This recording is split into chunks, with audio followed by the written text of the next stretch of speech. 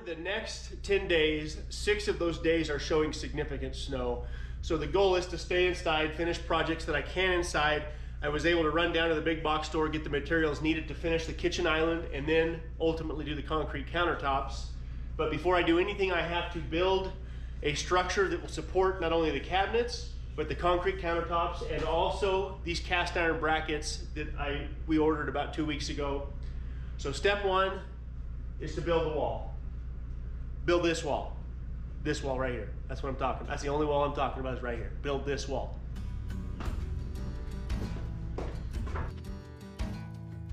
I have wanted to do concrete countertops for so long.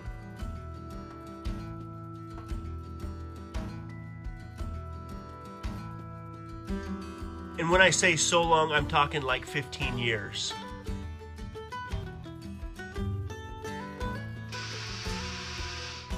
We've been waiting for the right opportunity and the right house to do this in.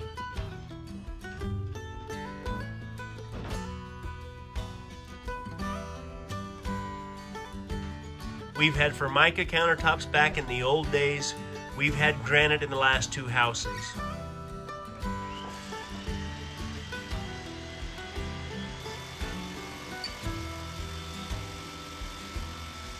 I probably could have found somebody willing to do granite up here at our place.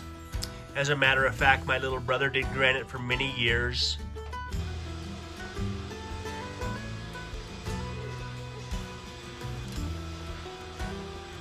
I'm sure he would have helped me, but granite didn't feel right going in this house.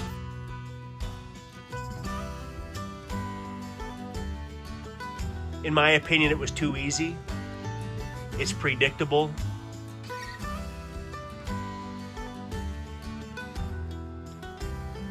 There would be nothing special about granite in this house, and it really wouldn't fit.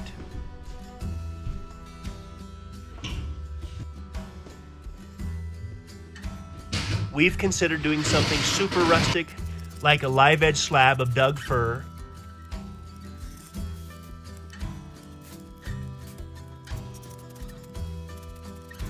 And while it would look good, the way we use and abuse things, I'm not sure how well it would have held up.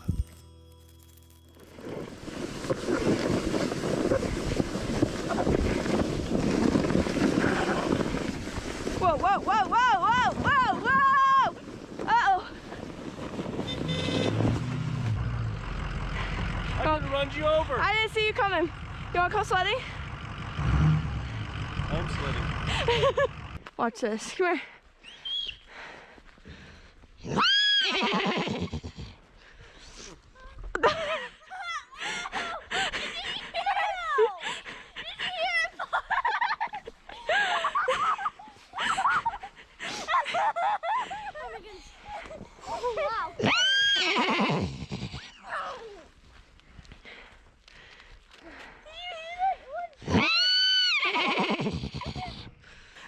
Reed, you get out of there.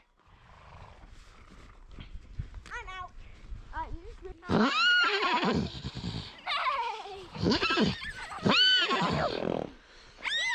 Shh.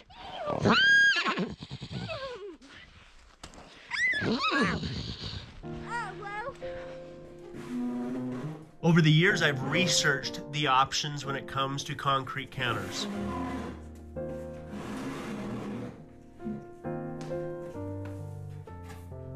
Back in Arizona, I've had a few friends do them.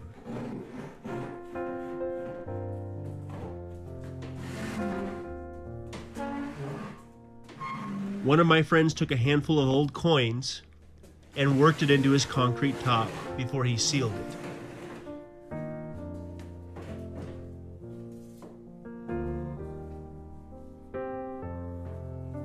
Another one of my friends put a horseshoe in his concrete countertop.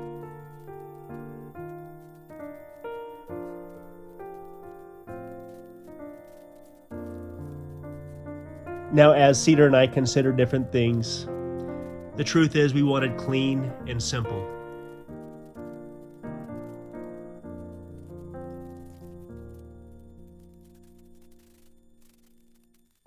Square edges and nothing really that fancy, but perfect for the house.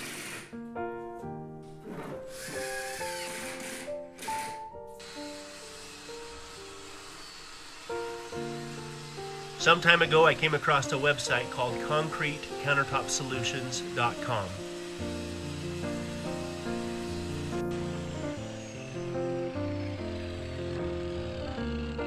On this website, I found literally everything I could possibly need to do the entire job for our kitchen.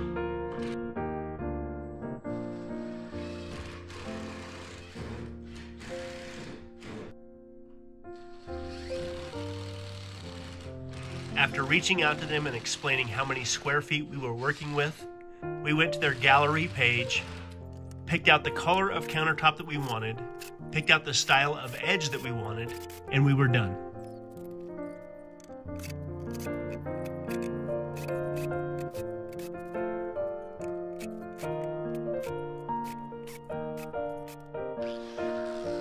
A short time later, all the forms, reinforcing mesh, and the additive for our concrete showed up, and we were off to the races.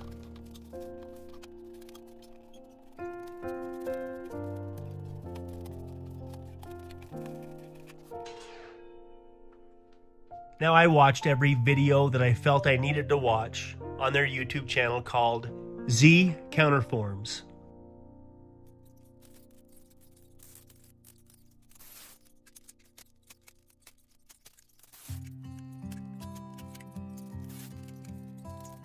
It showed exactly step by step what I needed to do to make sure our countertops turned out in a way that we would love them long term.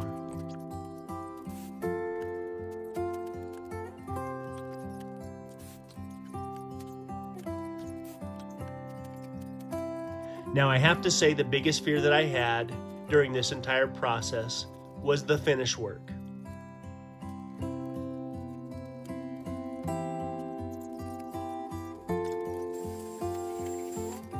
If there was one place where you don't want to mess up, this is it. But everything else is foolproof.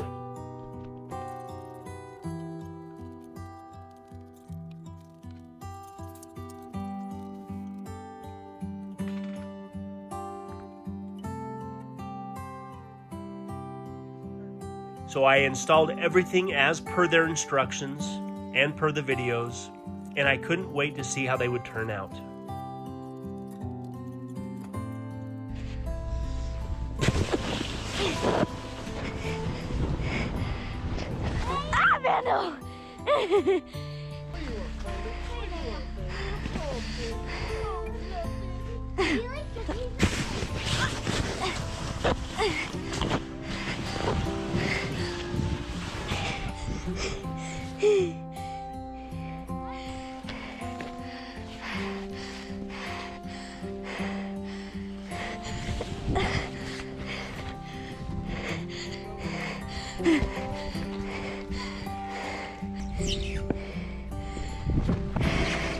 Ah, shoot! Ah!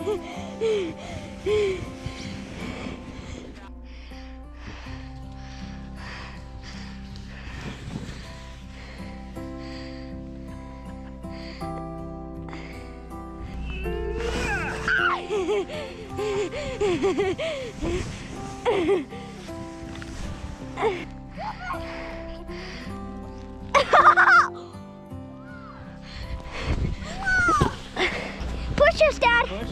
Yeah. Ready? Yeah. Set, go! Ah! Stairs, stairs, stairs.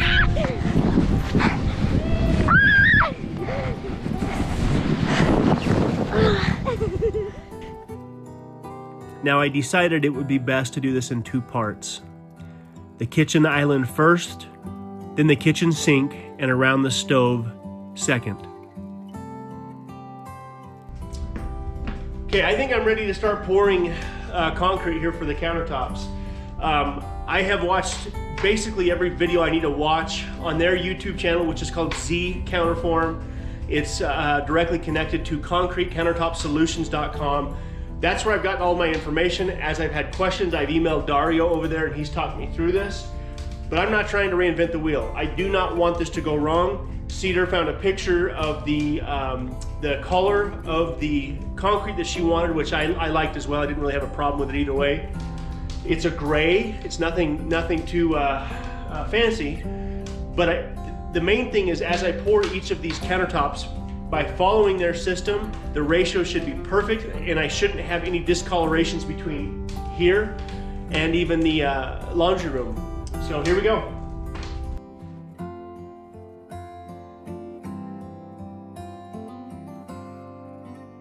Now, because I chose to use plywood instead of hardy backer, I put down a clear coat over the top of the plywood to try and minimize how much water would be pulled out of the concrete during the drying process.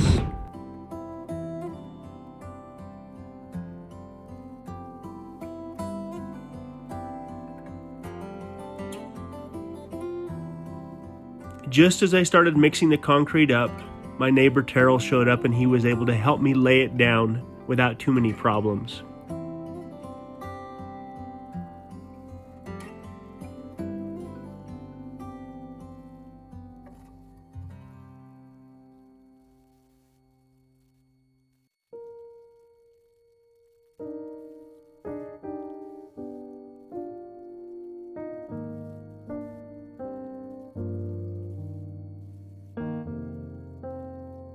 Now, as we laid the concrete down on the island, I would reach into the concrete and lift the mesh, ensuring that the concrete got underneath the mesh as well as on top.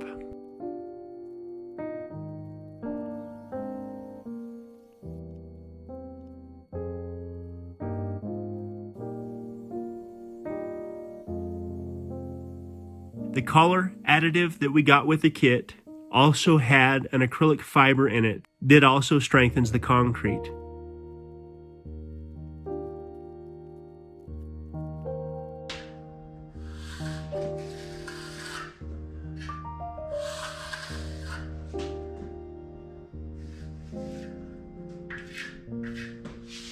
But the fiberglass mesh and the plastic pillars that the mesh attached to made everything so simple.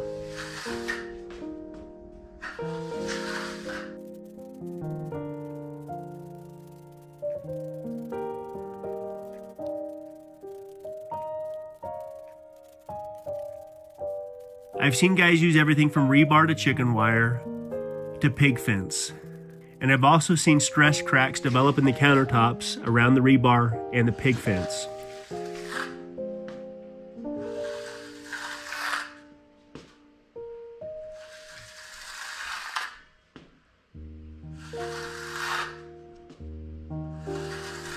It was really important to me that we use the right mesh, and naturally they had this problem solved.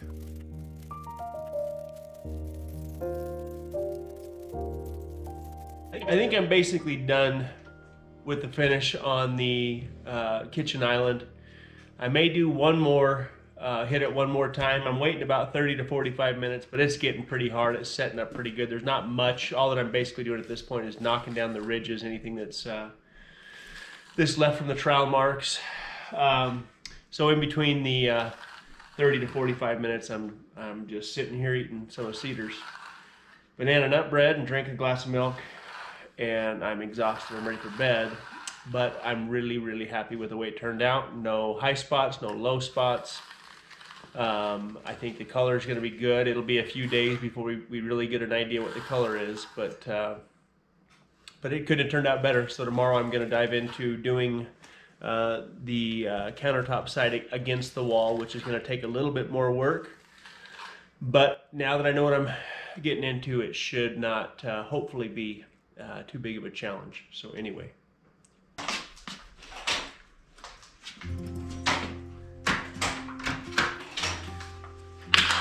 Now the way their plastic forms work is like nothing that I've ever seen.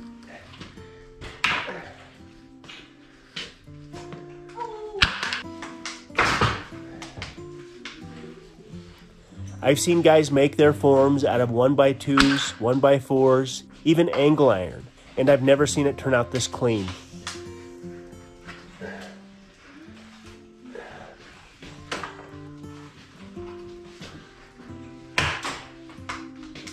The plastic forms are secured to the plywood using drywall screws. Then after 24 to 48 hours, they're snapped off like they were never there.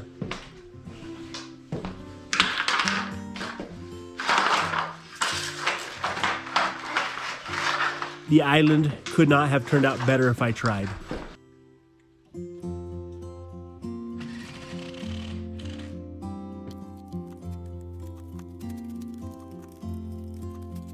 I was a little bit more nervous around the sink.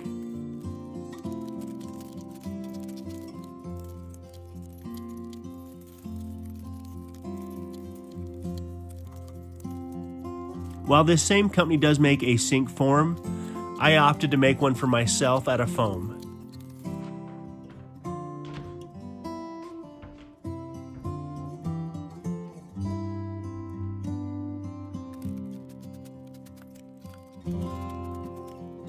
This worried me because this is the one place that if not done right, I wouldn't be happy.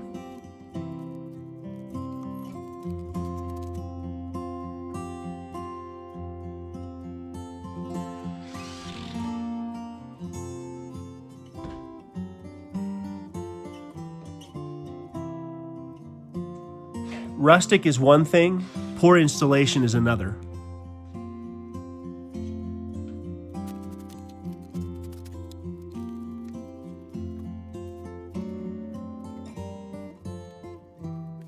I took the time to make sure the form would fit properly. I then wrapped the edges of the form with packing tape, and then I siliconed that form to the stainless sink, and hopefully by taking time to do it right, it will turn out the way that we want it to.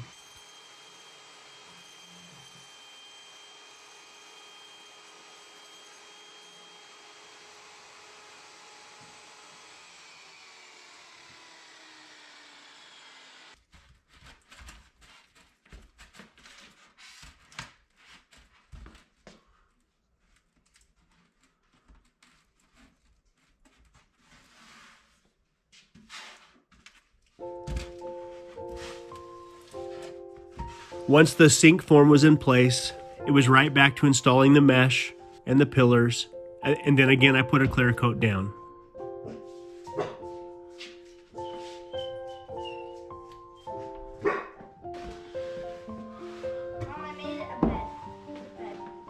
Now I guess this is as good a time as any to talk about our new dog.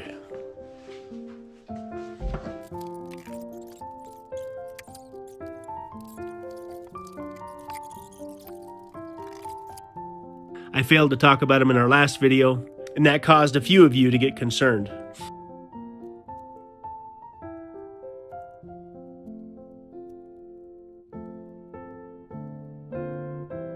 Our new dog is a 3-year-old Irish wolfhound named Finn.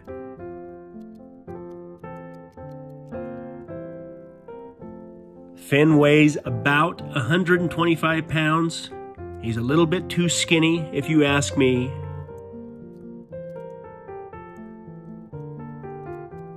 He's a miniature horse, if you ask Cedar, but we all love him. Okay, now we're ready to do this side. I've got everything prepped, everything ready to do this side. I worked really hard on that foam form. That's the only part of this that's got me a little bit nervous. I'm worried about how the edges are going to turn out, but we'll figure it out. It seems like the concrete likes right around a little bit more than 4.5 quarts, somewhere right in there. He recommended 5 quarts. 5 quarts was a little bit soupy, so we found that during the island process, right around 4, a little bit more than 4 quarts worked perfect. So I'm going to go ahead and get started. He has a perfect disposition, yet he's protective of our family. He's alert and aware, and me and him hit it off perfectly.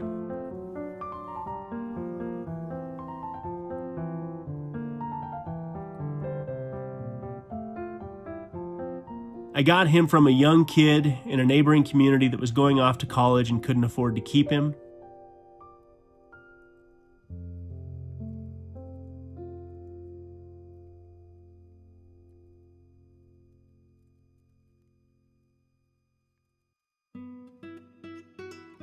He gets along great with Bandit, and like I said, he fits in perfectly with our family.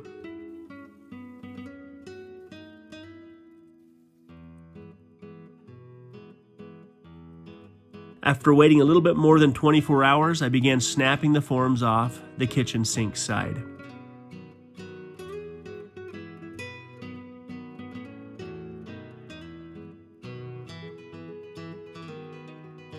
When I pulled the form out of the kitchen sink, it came out perfectly as well.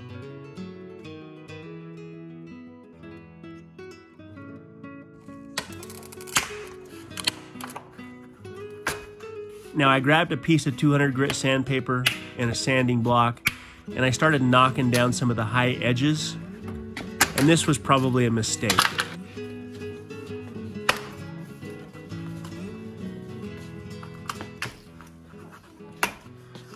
I did this on the island a little bit too early, and it caused one of the edges to be a little bit rougher than it should be.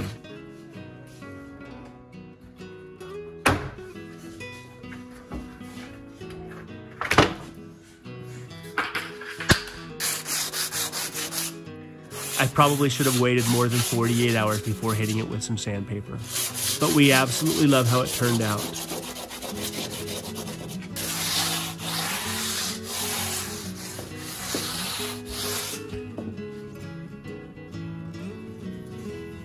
Our house is starting to feel like a home.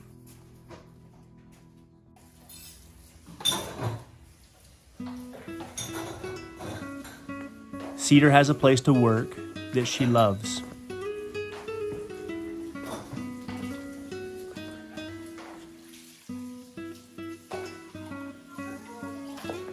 We wish you a Merry Christmas, a Happy Hanukkah, Happy Holidays.